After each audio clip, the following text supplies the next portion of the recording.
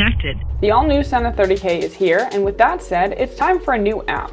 The Sena 30K's app is available for both iOS and Android. To connect your 30K to your phone, make sure Bluetooth is turned on your phone, and hold the phone pairing button on the back of the 30K until it begins flashing red and blue. You'll hear phone pairing, and you can connect the two. Now, open the 30K app on your phone.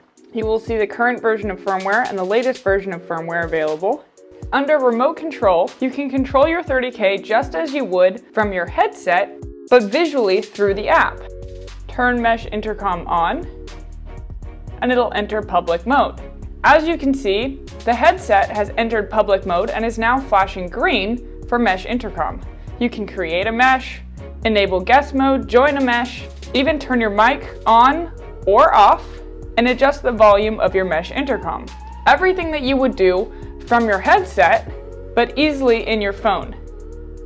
You can also go to the Bluetooth intercom, connect to a specific headset, start or stop group intercom with other paired headsets, or disconnect from all headsets, and you can even share music.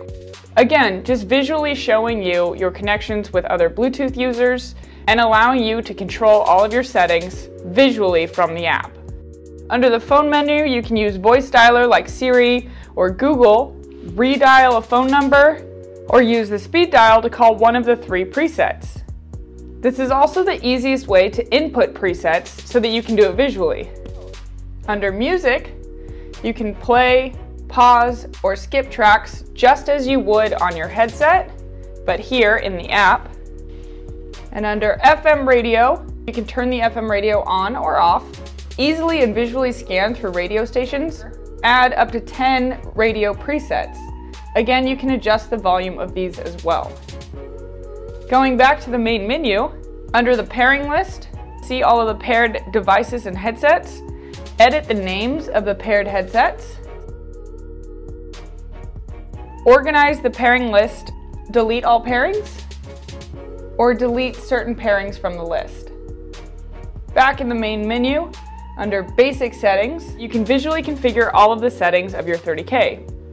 If you enable audio boost, it'll reduce the bass just slightly, but give you a little extra oomph in the audio.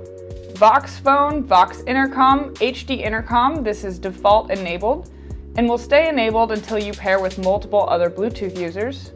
Voice prompts so that you can hear what's going on. High quality A2DP, this is pairing with another Bluetooth device. Side tone, if you'd like to hear yourself as you speak as well. Advanced noise control, this is enabled automatically so that you can block out any extra noise. FM station guide, if you'd like to hear what presets. And then this is guest mode. If you enable this, it'll allow guests to listen in to your mesh intercom. Vox sensitivity.